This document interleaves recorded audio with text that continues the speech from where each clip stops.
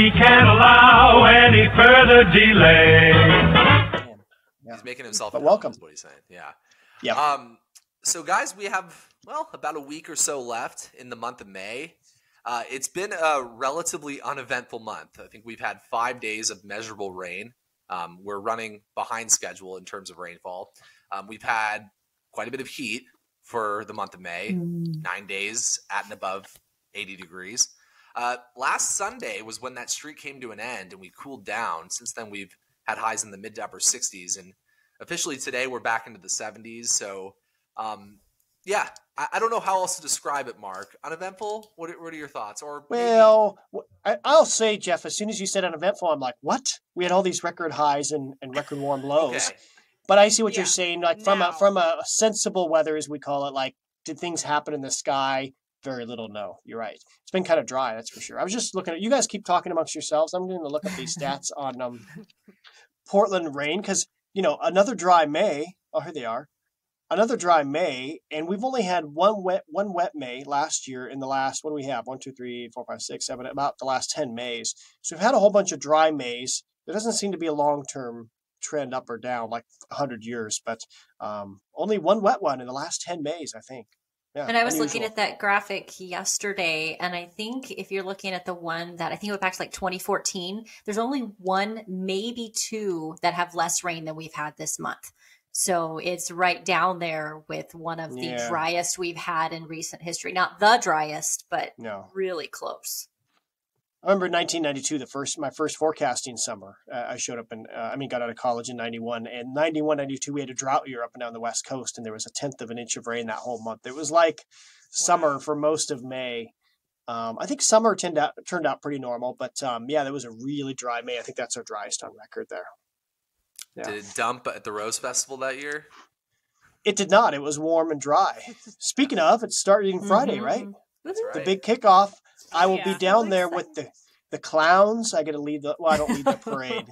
But we have all the clowns down there. Angel, the clown prince, he'll be there. And the fun center opens up, the city fair, I'm sorry. It's called the city fair. And I get to go on the rides. It's always fun and eat the food and charge the boss for that if I remember to get the receipts.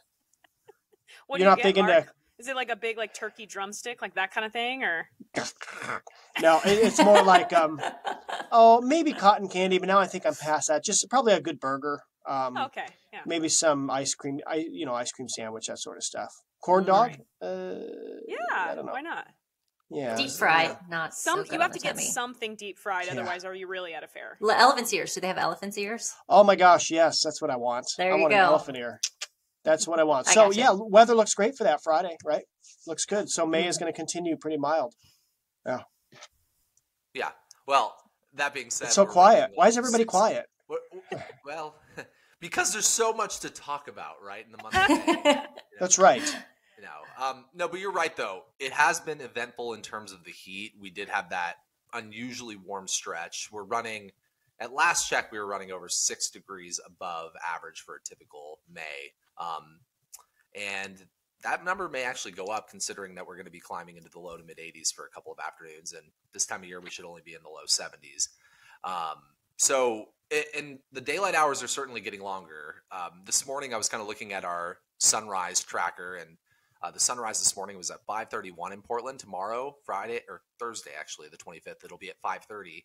And then from there on out, up until, I believe, July 9th, it'll be before 5:30. And from June 14th to June 21st, that's the earliest time that our sunrise occurs. So up until the summer solstice. So it's like we're entering that prime time that people love, where we just have an incredible stretch of daylight. You know what my wife hates? She just hates it when I say, I just said this last weekend just to be annoying. I go, oh, it's only 3 weeks until, what time that is, in about 3 weeks or so. She goes, what? I go, well, it's the longest day of the year. She goes, oh, yeah. And I go, and you know what follows that? She's like, don't even start. 25 years later, because I used to say, oh, it all gets darker after that. Right. She doesn't like that. Yeah. Mine doesn't either. And I've done that too. Yeah. And that ultimately means that our weather is eventually going to get more eventful again, and that's a true weather nerd speaking. There you go. Eventually, but first 3 months of pretty quiet weather. Yeah. You know, But one of very my reliable. For regular people, not for us, but for regular people, Because this we're is not really regular. nice. Yeah, because we're kind of abnormal. That's why we're doing a weather podcast.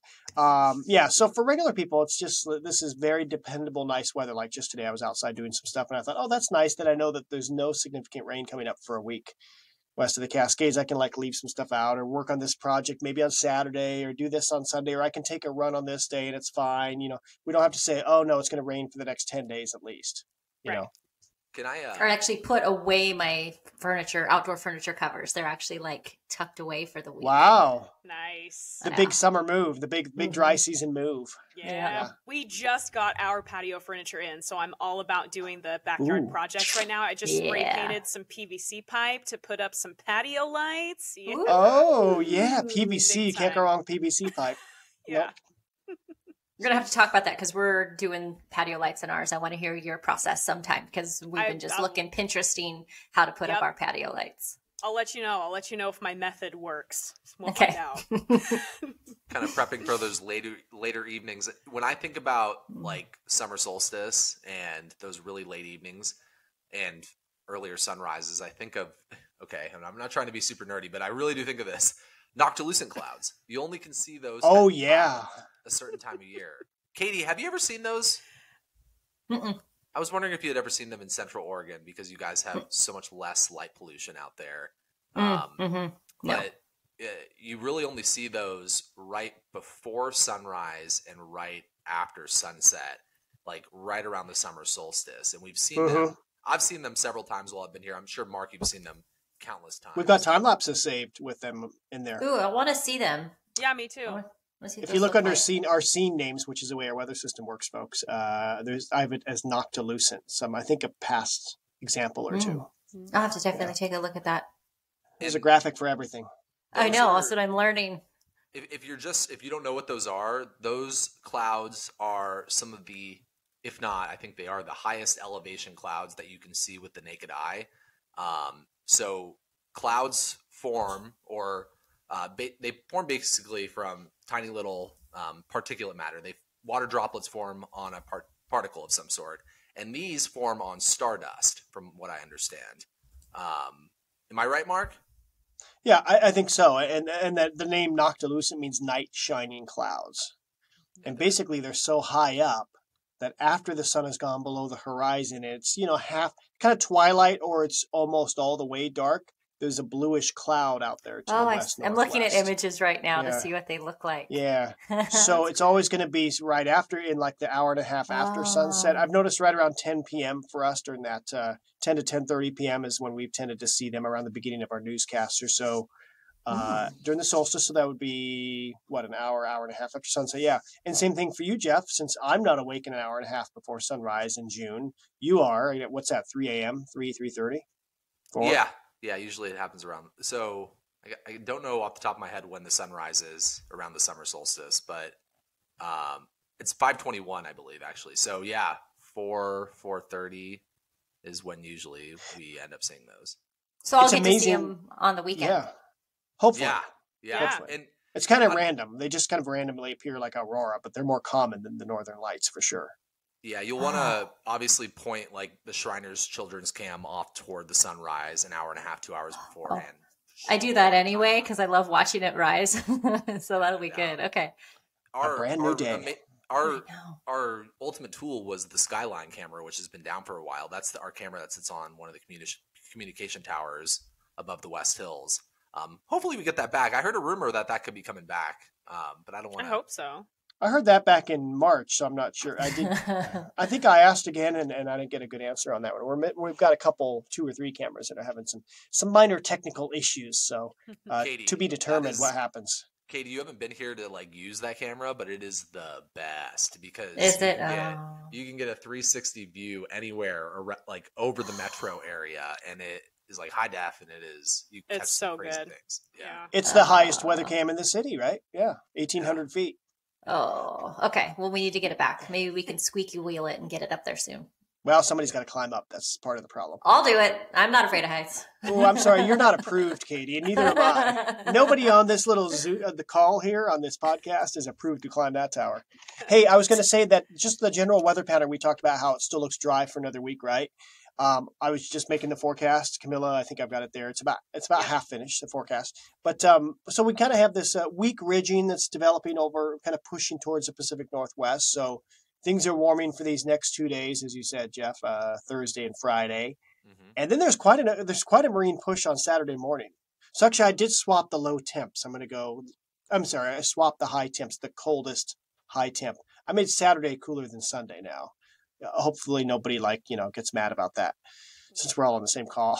So I made Saturday a little cooler, and then Sunday the marine layer seems to back off a little bit. Then the marine layer gets a little thinner Monday, Tuesday, Wednesday of next week. But what I did notice when I looked at all the ensembles from the European, the Canadian, the GFS, that's the American model, and they all had the same kind of pattern where there's no big ridge coming next week, but there's just kind of this kind of flat southwesterly flow overhead. And when that happens, we tend to have some sort of marine layer in place. So some sort of morning cloud, afternoon sun routine. But is it thicker? Is it a little thinner? We'll see. And there's a big upper level low way offshore that seems to want to stay out there. It doesn't seem to want to move over us. So I'm guessing this first week of Rose Festival and Memorial Day weekend, we're going to be dry. Kind of typical temps. I don't know, somewhere between 68 and 78 probably for a week. Do you know what that's perfect called, weather? Perfect Goldilocks weather? zone? The Goldilocks zone? Yeah. I think so. For most people, some people love heat, though. I have people that say, oh, no, I want it to be 90. Nora. We love Nora. Nora Kim, Hart. Shauna. But she wants it to be 90 every day. Oh, do they like it that warm, too? Kim loves that, yeah. Oh, she's from Palm Springs. You know how weird they are. Yeah, weirdos. 70s is what you want to see this time of year, right? It's like perfect spring, early summer weather. Yeah, it's perfect. Yeah. Yeah, good stuff. So that's the plan. So basically, that's why we're saying it looks so quiet, folks. We just don't see a big cold upper level trough in the next week to 10 days. We also don't see a big hot ridge of high pressure in the next week to 10 days. So we think we are in the Goldilocks zone. By the way, if you hear noise in the background, that's a party going on at your place, Camilla, right? Yeah, they're behind doing you. Something on the set. Do you know what they're doing on the set, Mark? They replaced that big, we call it the BAM monitor, BAM. Oh, yeah. What does that stand for? It died last night. Jeff?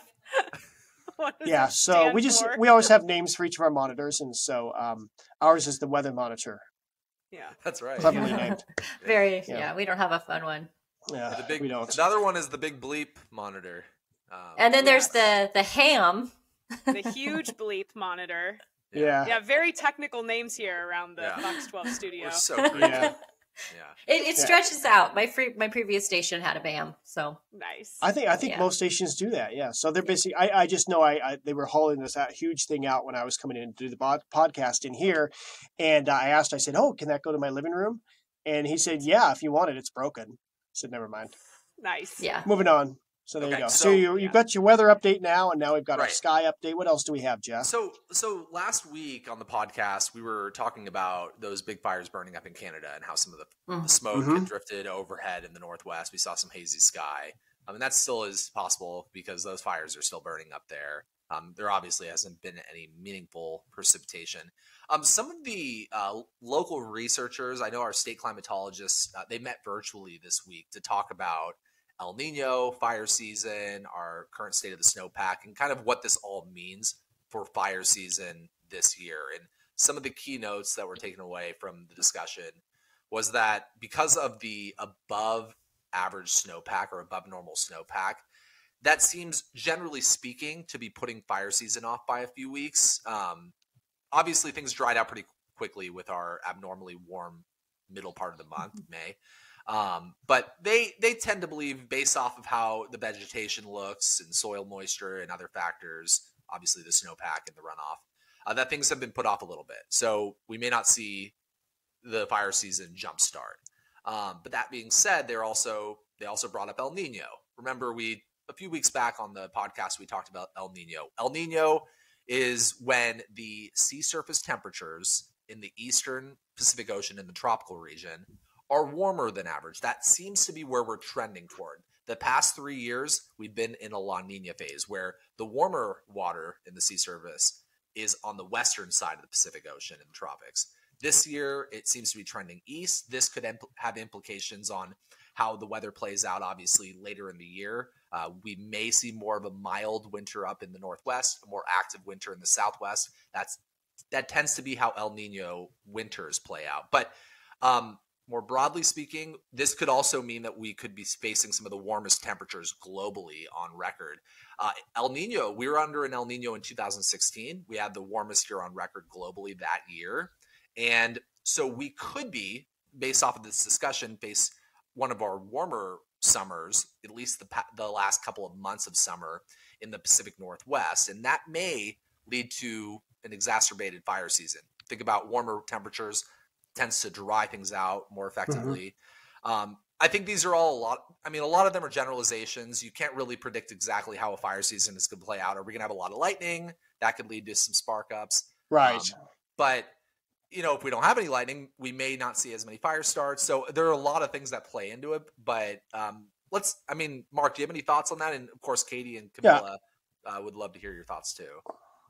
Yeah, I just think that from my experience, it's just what happens during fire season, as you just alluded to. Do we get lightning storms, an upper level trough passes overhead, lightning, and then the ridge immediately rebounds and we have hot weather right after lightning? I've noticed that starts, then that gets things going. If we have lightning and then we have a cool little trough pass through with 3 days of 50s and kind of drippy in the Cascades, then it's like, it's not such a big deal. And that only has to happen like once every week and a half to kind of keep things tamped down. It seems like our quieter fire seasons have been when temperatures are average or slightly above, but there's no huge, big hot ridge with lightning. I mean, some summers we don't have much lightning in the mountains, so we will see how it goes. But it's all about, I think, what happens during the summertime.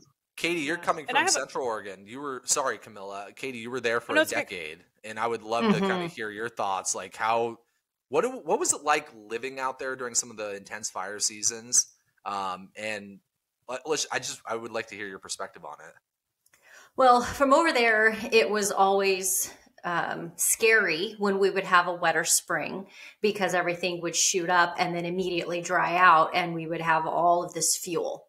And so what the setup we have right here, right now, with everything all green and lush, and then going into thunderstorm season, it was scary because a majority of the fire starts we had over there were from lightning. And the one that Mark and I watched that last Monday, where we had all that lightning up in the Clark County area, we would have had dozens of starts from that because of how that spring just gets all that kindling up there and ready for it. So I immediately asked him, I'm like, what's going to happen? Are we going to see anything? Because I love lightning, but I hate when we get those fire starts because people just, lose so much from that. So not having sort of the same setup here as over there, it's not as scary, but we had to have people on call 24 hours because it was fire season, legit fire season. Everybody had an on-call time. My first live shot was at a lightning start fire that I ever did because it just, you get, especially when those dry ones would come through and you would just see the crackle of everything out there. It was always a very, very busy season for us. People weren't supposed to take off vacation time because we all had to be on deck, and we would get multiple fires. We would have entire weather segments. We had a heat map on our weather software there where I could see all the heat signatures, and we only had one camera. We didn't have 10 like we have here. So I had one camera that I would try and turn and point where we could see, things going on, because it wasn't as much when here in the summer, it seems like we don't have much to talk about right now. I was always prepping for fire. I had smoke forecasts ready. I had, fire prediction forecasts ready, all that stuff ready to go for the summer, because that's what I had to focus on and I had to pay attention to. And we would have the lightning tracker, and we would be watching where those lightning strikes would happen and have people on the ready to head to those spots, because we would have half a dozen starts in one rolling thunderstorm in 1 hour. And it would just be all hands on deck because it was insane. So busy. And then it would unfortunately ruin the summer because we would have horrible smoke, and our entire August would just be socked under smoky skies because of all these fires. And they would stick around. Mark and I had a conversation about that, where ones that were, there would come back. They would hang out and smolder. And then just like you said, you'd have those dry days and wind would come through and they would just pick right back up. Even if you hadn't seen anything in that area for a couple of days, we get the wind come in and all of a sudden something would start up and we'd look back at our map and see a group of lightning strikes in that area a couple days before. So it was a busy season for me over there. I should say that. I bet. Yeah. Nola? Yeah, I just wanted to clarify something because I think it was one of our producers maybe over the weekend asking, so is it wildfire season in the Pacific Northwest? And I wasn't really sure how to answer that because typically, right, we say it starts in mid-May. Is that correct? Typically, it depends on the area. Like in Eastern Oregon, they may say, okay, wildfire. And there's official and non-official definitions. And I was going to say, like wildfire season in Central Oregon probably is, depending on the year, declared like mid-May or early June. Often it's not officially wildfire season west of the Cascades till like early July. So we would have our schedule. And it changes from year to year. Yeah, our schedule would start in May. We would have a calendar May through October of people having to sign up for weekends and off times. It was every year, May through October. Gotcha. For example, go ahead. Well, I was just going to say, so for those of us west of the Cascades, who makes that call? What agency? I think it's Oregon Department of Forestry. Oh, okay. I think so. And like I said, like imagine right now if a fire tried to start. This is nothing like what we had 2 weeks ago when we had that dry east wind. Remember, suddenly there were a few little starts here and there. I mean, you would have a tough time getting a fire going in the woods right now, and that would still be the case a week from now, even with more dry weather. It's just if it's relatively high dew points and it's all about that really dry easterly wind or hot temps. If you don't have both of those, fires spread slowly. Mm-hmm. Yeah. So obviously, the discussion, and we don't have a ton of time left, but I wanted to touch on the fact that we don't have a lot of rain coming. Maybe some isolated thunderstorms. One could drift in, but the vast majority of us west of the Cascades are not going to see significant rain. So the gardens, you're just going to have to keep watering them. You're going to have to be persistent on that. Mark, we've kind of talked about this a couple of times. Last year, we did. I mean, personally, and you as well, we didn't have a great season in terms of like the fruiting trees. That's right. It was probably partially due to the late snow that we had, that record late snow in April. The bees were not necessarily flying around as much around the flowers pollinating. Exactly. It rained almost every day when it was pollination time in my house last year. Yeah. And I just bring that up because I stepped out in the backyard the past couple of days and my apple trees are going nuts. I have so many apples coming in right now. So many cherries on the cherry tree out front. Oh, you better be sharing that love in the weather center. I will, absolutely. But Mark's the guy. Like I bring this up because I'm always curious what's happening out in Corbett because Mark has the real good trees. Mark, how is it going at your property? Actually, I haven't looked at the trees. I did see one pear tree. I just happened to glance. I've been busy trying to plant things. I've been trying to transplant some stuff I had started in the greenhouse outside while it's still cool before these next 2 days that are warmer. So we're having a guy working on our chimney and we have the pool that still has no water in it because we haven't put the liner in. So I got all these little projects lined up. And so I haven't looked at the trees, but I just assume perfectly dry weather that there was great pollination. I would agree with you. And the blueberries are just now blooming. Okay, so that's going to be your homework. You're going to need to go in the backyard and check up on those things before our next podcast and report back. Hey, I've got one more thing I do want to add. I know we're just about out of time, even though I was the one that said we need to wrap this up. Yeah. So 1 month from now, the European model, this is hardcore model talk, folks. The European model is going to have one of their regular upgrades. This is a big model we use. And the ensembles of the European, that's the big change. They're going to go from an 18-kilometer resolution to 9-kilometer resolution. Wow. Which means the quality of all that, like the snow maps in the winter, the precipitation maps, it'll be as high resolution as the operational run, much higher than you get from the GFS or the Canadian models. And they were already, 18 kilometers was nothing to sneeze at, but 9-kilometer resolution, and there'll be 100 ensemble members instead of 50. Wow. So I don't know what those charts we use are going to look like. There's going to be too many numbers. But we'll see. But more information. They're changing the way they input the data, which is good. And also the day 1 through 46, or I should say day 16 through 46, what I call the weekly runs of the Euro. It's run twice a week to see kind of what's out there at week 2 and 3 and 4. They're going to be doing that daily now. So lots more info. You can't have too much model info, right? That was already your favorite model, and now I feel like all of us have to jump on the bandwagon. Well, it's Watch out, US, GFS. Yeah. Well, yeah, the GFS has nothing comparable with the ensemble. So, there you go. That's what we should do for like Halloween costumes one year. We'll dress up as a type of computer model. Yeah. Yes. I'm all Okay, okay, wait. with that. I think you've gone too far for even How me. would we do? No, I know how you do the Euro. I would just like dress up as like rain. It always overdoes the rain. Well, I think that's just the way we look at the maps. Don't offend Mark. I don't know, Mark. It always goes heavy on precip. It is a little high, but it's also the way that it shows it kind of backing up against the Cascades.